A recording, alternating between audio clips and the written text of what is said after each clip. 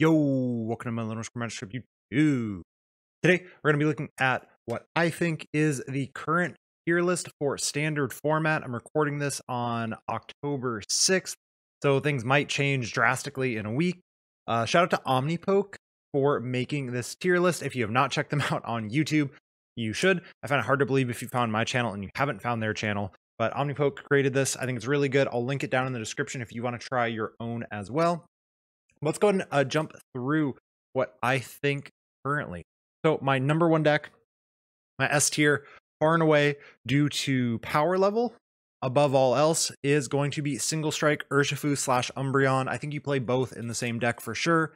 Occasionally you see people like, oh, I'm going to cut the Urshifu VMAX, or I'm going to play heavier bear, lower Umbreon line. I think you want a nice little mixture between the two, but it is just the best deck in the format. It is the most powerful deck. It can OHKO anything. It has the ability to gust more than anything else with Umbreon's ability. I think it is the best deck in the format. The reason it's not far and away the best deck is consistency. It doesn't always get exactly what it needs on every single turn, and especially in a best of one online meta, you don't always win the game no matter what, no matter how much of an auto win something is.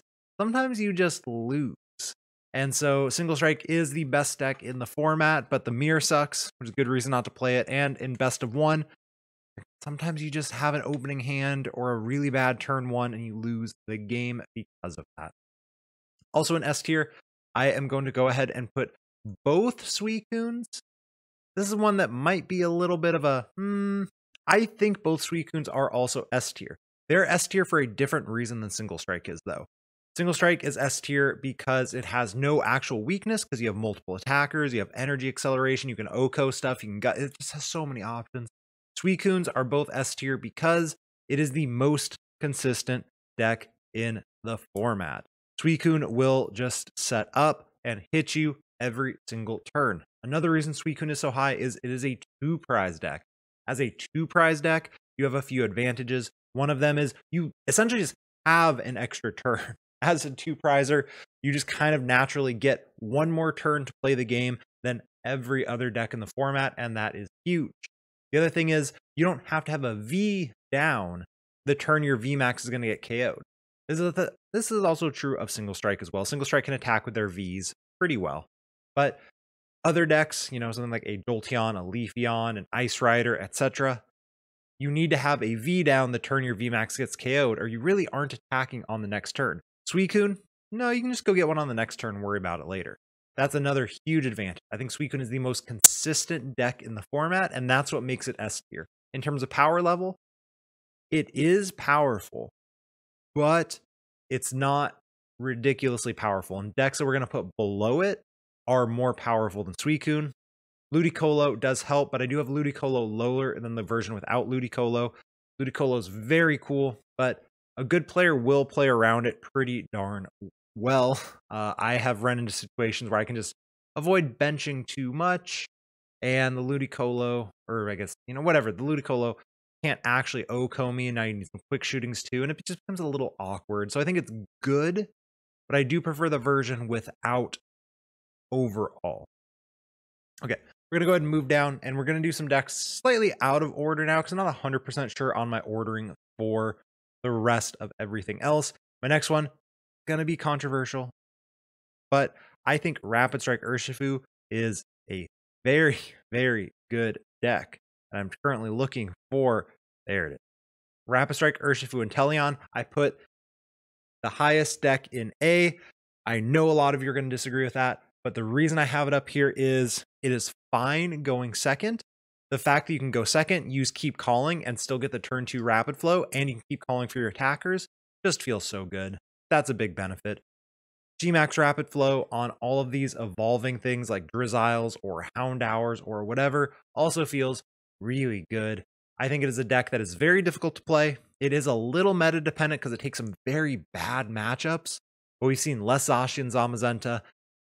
I think that this deck is stepping up. You also take a good Suicune matchup, and the Single Strike matchup is 100% winnable. So to me, Rapid Strike Urshifu is that deck. Like I said, I know a bunch of you are going to disagree with that, especially when you see the next step I'm going to put up here is Dragapult VMAX. There's one of those. Rapid Strike Urshifu doesn't like to see it. But Dragapult VMAX, it is a very low maintenance attacker. 2 Psychic Energies, which are very easy to find with your Fog Crystals that you play multiple of. You go Path of the Peak plus Marnie, and then you go Zigzagoon Ping and KO a Sobble on the bench. Boy, you're in a really good spot. And this is one of the reasons why people are starting to play the 70 HP Sobble. If people play the 70 HP Sobble, I think Dragapult becomes a little bit weaker, and I think would get outclassed by Jolteon. But until then, I do think Dragapult slightly edges out what my next deck is going to be, which is Jolteon VMAX. Jolteon VMAX, incredibly strong. Bad matchups against both of the bears, but the single strike matchup is 100% winnable, and every other matchup is actually pretty favored for Jolteon. Jolteon is just such a good spot if you can avoid hitting too many of the bears. So to me, Jolteon is right there with Dragapult. It's kind of meta dependent. Like I said, if people start playing the higher HP Sobbles, I do think I would switch these two. But as of right now, most decks are still playing Keep Calling consistently.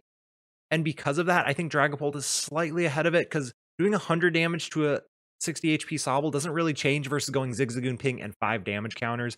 And the 5 damage counters from Dragapult do make a very big difference. And Pult takes less auto losses. Single Strike's still a bad matchup for Pult. Single Strike reigns supreme. But Pult can beat Single Strike. Pult bodies Rapid Strike. Jolteon takes that hard loss to it. And Jolteon also should beat Suicune, but I think a good Suicune Ludicolo player can hit that 300 HP pretty consistent. So as we look down here, a lot of these other decks, I'm just going to throw some stuff in here that I know where it's going to go. Rayquaza, we're going to put it in D tier, but I'm just going to rename this to Don't Bob. I would not touch Rayquaza with a 10-foot pole. It's just not it. Dracozolt, same thing. Dracozolt is a very fun deck, but just don't touch it right now. It's cool. If you're fine not winning, that's fine. If you think you can outplay people, that's fine. But as of right now, Dracozolt just isn't it, because we know what it is. We didn't used to know what it is, but now we know how Dracozolt works. So we're going to throw Dracozolt down there. Next deck that I want to throw on here is going to be Leafeon. Leafeon, I really like it. I am a big fan of Leafeon. I have been for a while. Galar Mine is just a generally good card, and the fact that it works with your first attack is so nice. The fact you accelerate to yourself makes winning the coin flip even better. Every deck wants to go first, but Leafeon going first, boy, I think it's just become slightly favored against literally every deck in the format if Leafeon goes first and gets a Leafeon down. The Leafeon is another A tier deck. I think it is noticeably behind the other decks, but not noticeably enough to jump down a tier. This is S tier, is the I'd be comfortable walking into any meta in the world with them. These are a little meta dependent, little less powerful than some of the other decks. The next one we're going to throw in is Ice Rider. Ice Rider, I think, is just worse than Suicune most of the time. The keyword is most of the time. Things it has advantage over is you're not weak to Jolteon, which is very nice. So Jolteon's hitting you for 100 instead of 200, 100 snipe on the bench. That's a really big deal. The other thing is it doesn't get O-code. Now that people are playing Scrapper, that does hurt Suicune a bit. So instead of having 260 HP as a Suicune, you have 210 most of the time. So Suicune, I still play the cape. I still think Suicune's so good. But people playing multiple Scrappers or Jammers does make Ice Rider a pretty good option. Just like Welder in the past, I think Melanie is a good card. There is always going to be a Melanie deck meta. Just like there was always a Welder deck meta, there's always going to be a Melanie deck.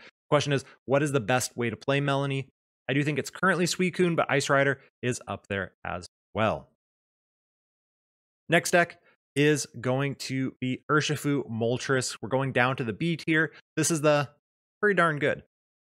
I think I am one of the few people who would put Urshifu Moltres below the Urshifu Inteleon. I think a lot of people would put this above. I think even the results would put it above.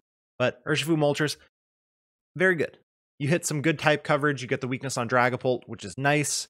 You got the weakness on Shadow Rider, but Shadow Rider's not played very much, which is nice. You have a 2-prizer, and you can Gmax Rapid Flow consistently. I've been messing with Urshifu Melanie. Urshifu Melanie is a more consistent Rapid Flow every turn deck, but it doesn't have the insane type coverage. It can't go 3-prizer, 2-prizer. You know, Moltres is also a good Zamazenta out that regular Urshifu doesn't really have. Good deck, lots of utility. I think it's pretty solid. The next one is Sylveon. Sylveon is a deck in terms of power level, would be A tier. In terms of consistency, it's probably actually down here, so we're going to split the middle. I think if you're going to play an inconsistent deck, you play the more powerful single strike, but I love Sylveon. I think it is a very fun deck. The fact that you have multiple attackers that have multiple weaknesses is so good. Sylveon's good. It can win any tournament that you take it to. Problem is, are you going to set up? If you don't set up, you lose the game in this format. That's kind of how it works. Games are a little too fast to make these very strong comebacks. So I think Sylveon is so good. How do you play it? I don't know. That's kind of up to you. But a very good deck, very strong deck, slightly inconsistent deck. If you're going to play a best of 3 tournament, I could see a world where it becomes A tier. But again, I think just play single strike if you're going to play a deck that doesn't set up every single time. Next one is, so technically Weezing's the one on this picture, but Sableye is here as well. Sableye Weezing with Inteleon is going to be the next one. I think Sableye is such a strong card. Issue with this deck is the Suicune matchup is pretty sketchy, and other matchups can also get pretty bad. Jolteon and Dragapult being able to KO your stuff before you get set up is really good. This deck relies a lot on, do you set up your Weezing and stop your opponent? Because plenty of decks are like, I don't need to Drizzile because your deck kind of sucks if I just set up slightly. So Suicune, bad matchup.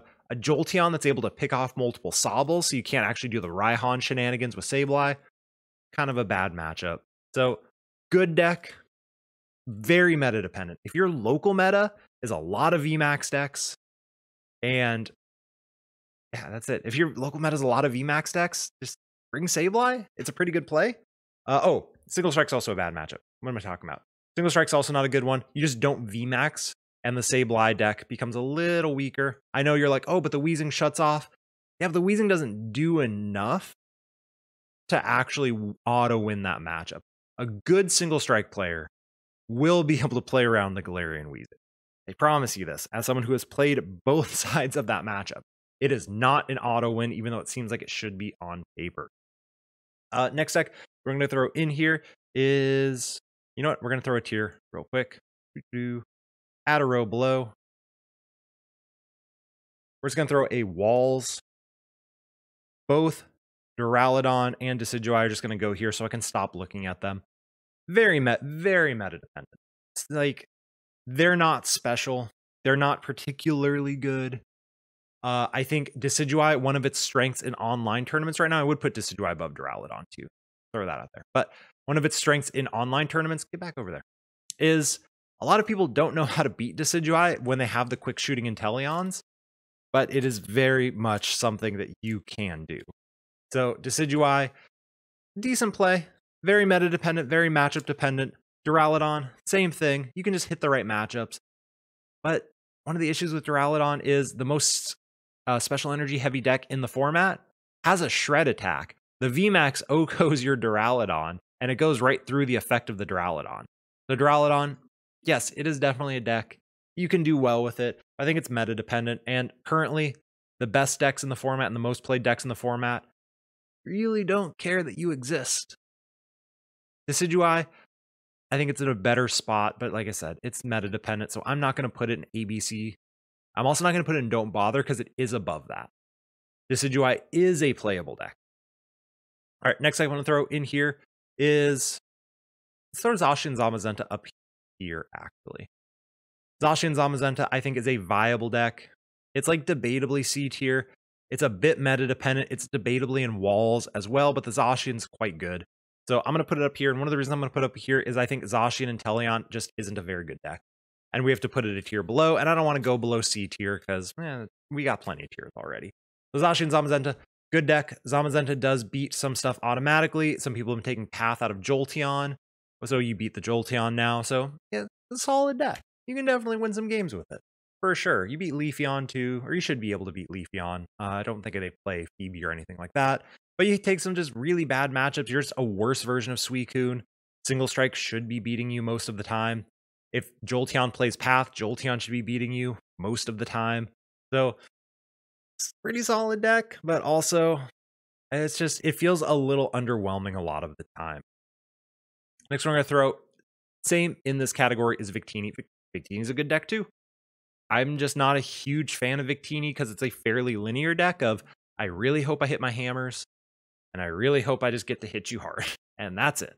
And it's a deck. It's a solid deck. It's not that powerful. You should auto lose to Suicune. Now, with that said, you can beat it for sure. You draw the right cards at the right time. They don't draw the right cards at the right time, and you do win. That's pretty cool. But solid deck, not broken. It's playable for sure. So that's why it's above C tier. Next decks we're going to throw in here. I want it to be better. This is going to be my top deck in C tier, Inteleon VMAX. It feels good, but it feels like it's missing things. And definitely some of the things it's missing are the promo Inteleon V and VMAX that we didn't get that Japan got. I want it to be higher. I think it will be higher moving into the future. But unfortunately, the sniping is really good, but it's just worse than Jolteon in terms of sniping. Also, Jolteon existing is really bad for it too. And then in terms of Melanie decks, I think Suicune's just better. The problem with Inteleon is it does two things very well. One of them is utilizes Melanie, the other one is Snipe. Problem is, it's just a worse sniping deck than Jolteon and probably Pult. It takes weakness to Jolteon, which is bad. And here's a worse Melanie deck than Suicune as well. So I love Inteleon. I think it's solid. I've played Inteleon in a tournament and did well with it, but in the end, Inteleon, I'm sorry. You're just not quite there yet. Next one is Rapid Strike Malamar. Issue with Rapid Strike Malamar right now is the amount of sniping. It hits really hard, really fast. No stamp is also so good for it. Problem is, Jolteon takes multi-prize turns. Bolt takes multi-prize turns. Rapid Strike Urshifu, whichever version, takes multi-prize turns. So, solid, but also a little bit weak, unfortunately. The fact there's no bench barrier hurts it. Suicune's also potentially a tough one because hitting a Cape of Toughness Suicune, Oko, 3 turns in a row is incredibly difficult for the deck. I love Rapid Strike Mally. It ain't it, though. Next I'm going to throw on here is Eternatus. If people cut paths and Zamazenta stays low, I think Eternatus will move its way up. But as of right now, 4 path, 4 path. Sometimes plays path, 4 path. That's just a little too much for E-turn because then you also have auto loss, auto loss, auto loss. Should be an auto loss if played properly and or doesn't brick. So E-turn, very good deck in the right meta. This is not the meta for Eternatus. If you're an Eternatus fan, keep it away for now, but keep an eye out as people cut Path to the Peak. You can suddenly go like, oh, 3 Zigzagoon pings, Oko one of these, KO one of these with no problem. You may say, oh, you don't even need a full bench to KO this. You do need to use Crobat. That's a really big deal here. So E-turn, it will eventually make its way up to B when the meta is good for it, but the meta is not good for it right now. Shadow Rider, about the same spot of E-turn where too much path for it right now. The power level's good, but it's not quite good enough. Auto loss to Umbreon also really sucks. You also take some just tough matchups against a lot of stuff. Jolteon's a surprisingly bad matchup, even without Path, and with Path, it's just so gross. So, Shadow Rider, look, you need Horror House GX in order to be as strong as you were. This one I'm not sure if I want to put it in C or the Don't Bother tier. I think I'm going to throw it in C just because it has potential. Blaziken, Urshifu, kind of a Cheryl-y build is what I'm thinking of that one. Very tempted to throw it in Don't Bother, but it's good enough. So here's kind of the tier list of where I'm at. S tier, bring it anywhere, anytime. I think any of these decks can win literally any tournament, no matter what the meta is at any given point, if played properly. A tier, a little more meta dependent. They're all pretty consistent. They all have pretty good power level, but they just lack something that these have. B tier, they're usually just worse versions of decks that are already better. So they're fine. You can win a tournament with them. In fact, many of you probably have won or top cut tournaments with any of these decks. But again, need a good meta. And for the most part, just play something above it and you're fine. And C tier, sometimes we're waiting for the right meta. Sometimes it's just like, you know what? This ain't your time, Chief. Sorry, Inteleon. Don't bother. They're fun. If you're fine losing, you can play them. And our walls, they're definitely decent little decks. So let me know what you think below. I'm 100% sure plenty of you are going to disagree with some of these. Looking at you, Rapistrike, Urshifu, my top deck in A tier. But let me know what you think too. I'm always interested. I'm happy to, I don't want to say debate. Debate's the wrong word, but I'm happy to discuss any rankings that I have as far as you disagree or potentially agree with me as well. And remember to like, comment, subscribe, all that other YouTube stuff. And I will catch you all in the next video. Peace out.